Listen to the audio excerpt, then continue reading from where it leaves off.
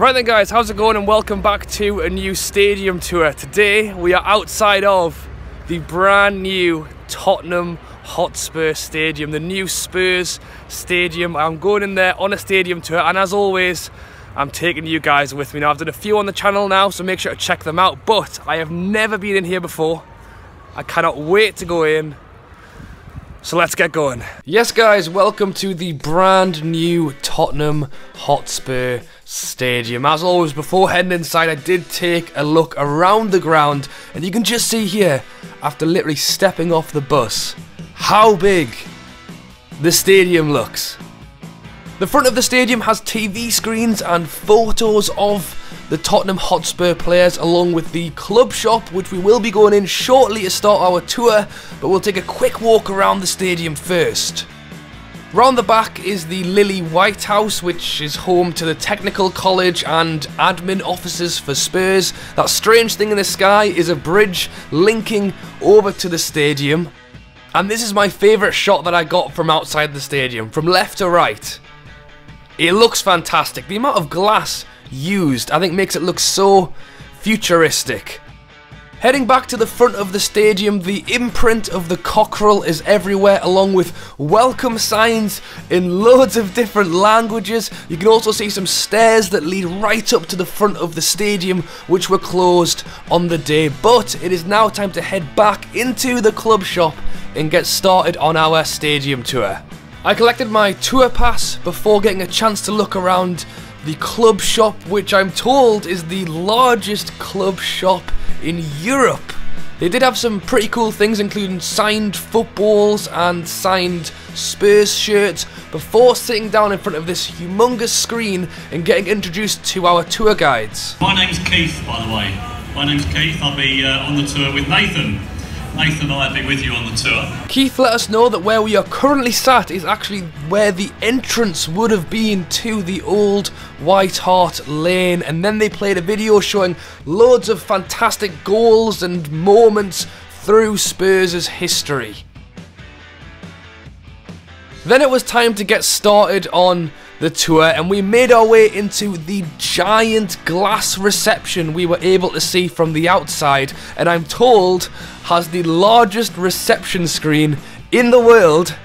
Also in there was a time capsule which was built into the floor and isn't to be opened for another 50 years. It has a few pieces of Tottenham Hotspur history in there, and also some predictions from the players of what will happen over the next 50 years. We then made our way upstairs so we could check out one of the corporate suites.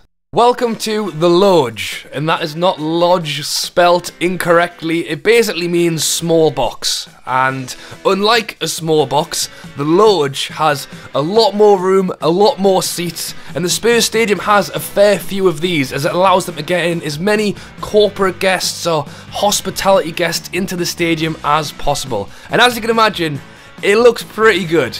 But obviously that means it's not very cheap. It is a minimum of 4 tickets per season to sit in here at £10,000 each, with a maximum of 10 tickets at 100 grand. Harry Winks actually has a table in here for his family and friends, and as you can see, you get a pretty good view of the stadium and pitch as well.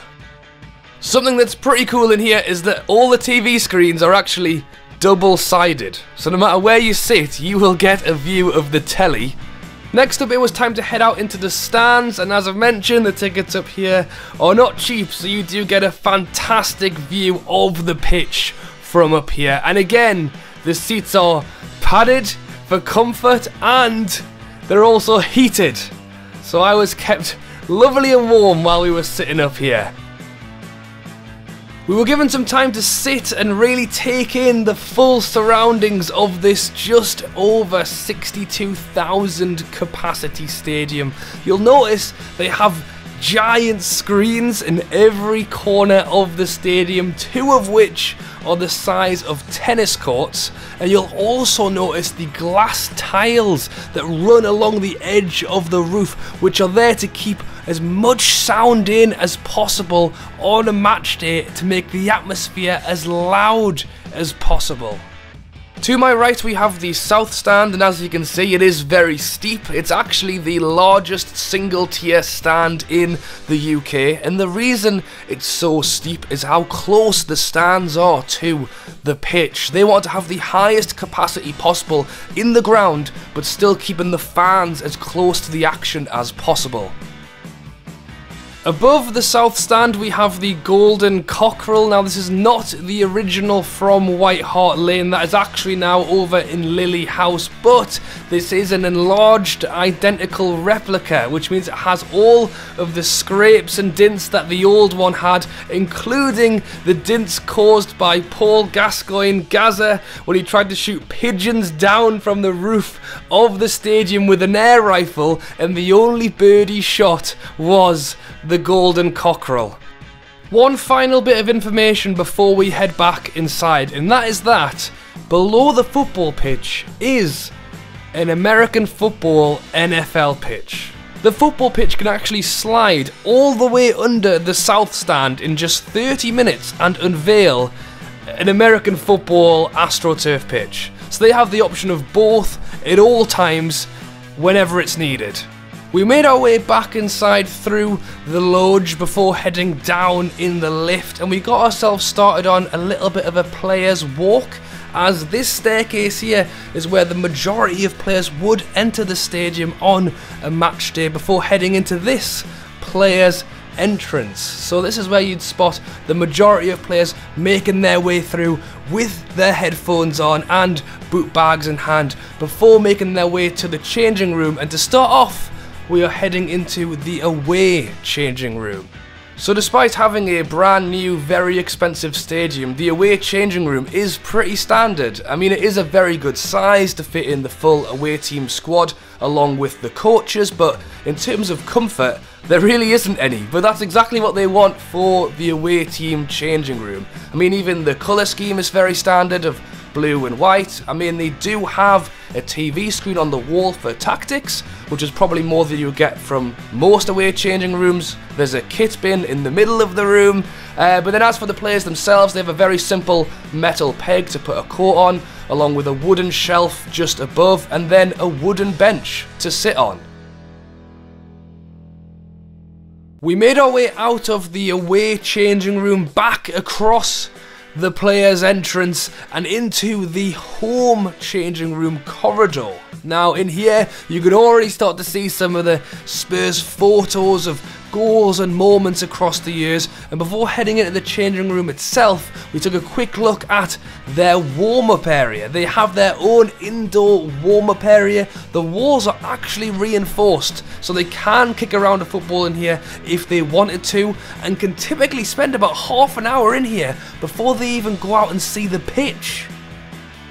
And now it is finally time to head into the home changing room, and straight away you can spot the difference between the two changing rooms. This one obviously has all of the Spurs shirts hung around the room.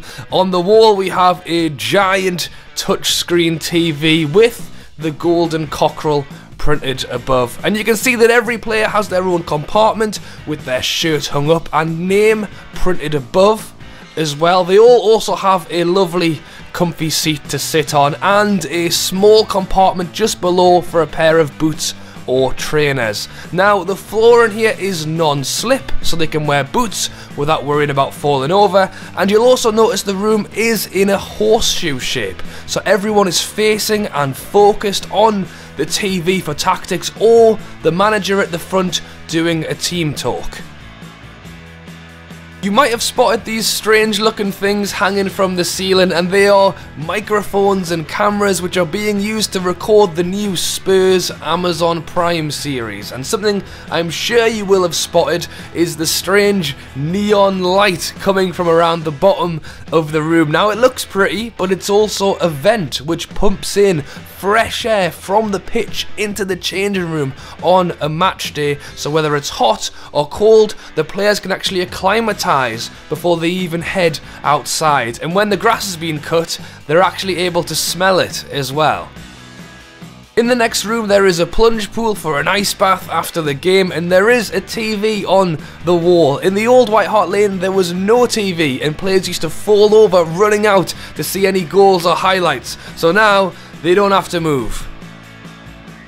I grabbed myself a photo with the Harry Kane shirt before heading out back down the corridor and into the Tunnel Club. As you might guess, the Tunnel Club is a bar slash restaurant right next to the Players Tunnel. So anyone sat in here is able to see both teams lining up before they head out onto the pitch. Now the players can see back through, but it is tinted and you will mainly find directors or player legends sitting in here. Although anyone can, it's 30 grand to join with 19 grand a season for 2 tickets for a minimum of 3 seasons. So it's expensive, but you do also get a very nice seat behind the dugout as well.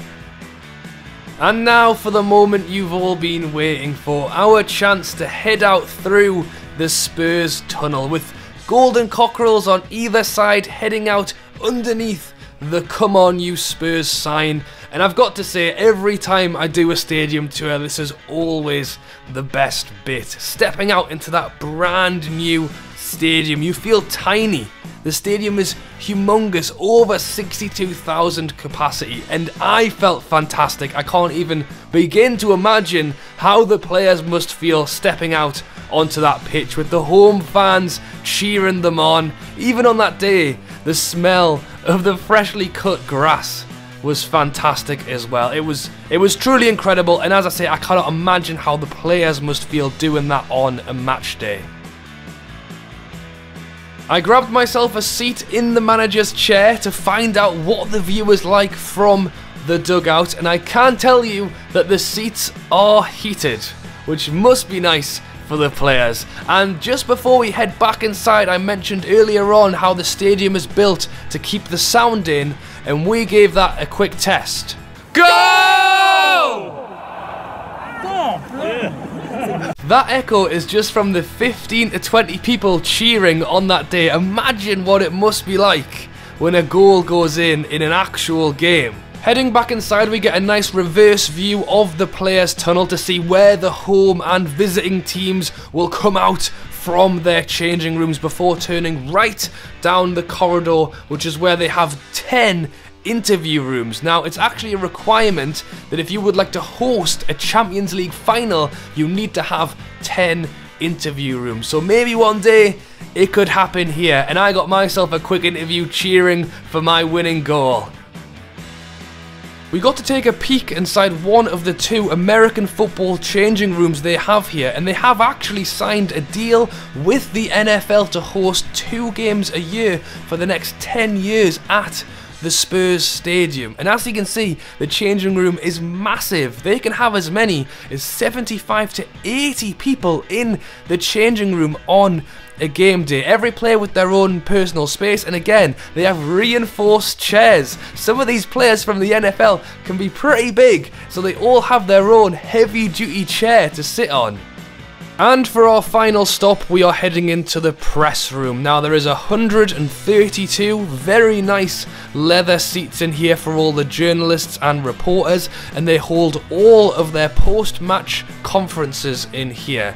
Anything like signings is now done over at the training ground, but for Champions League, they still do their pre-match conferences in here as well. And this room is multifunctional. They do actually offer it out for corporate events and has the capability of becoming a cinema.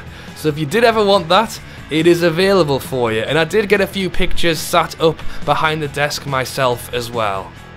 One final bit of information: as we know, White Hart Lane was demolished to make way for the brand new Tottenham Hotspur Stadium, and this flooring we can see here, this whole corridor, is actually made from chippings taken from White Hart Lane when it was demolished, which, you know, I think is fantastic. It's a great way to hold on to a little bit of something from the old stadium, as they have done throughout the ground that we've seen on this tour. And that is it, guys. I hope you have enjoyed the video. I'd like to say a massive thank you to Keith and Nathan, the tour guides. They were fantastic. And I've got to say, you know, if you are ever in the area or you are ever tempted to get a stadium tour of the new Tottenham Hotspur Stadium, I'd 100% recommend it. I'm glad I signed up. I'm glad I went down there. I had a brilliant time. Right then, guys, so that is it. That was the inside of the new Spurs Stadium. It was amazing. It was really, really good. I would definitely recommend it to anyone. Brand new, fantastic facilities. Yeah. Hope you guys have enjoyed the video as well. Drop a like if you have, and be sure to check out my other stadium tours on the channel if you haven't already. Obviously, subscribe if you are new. Thank you for watching, and I'll catch you later.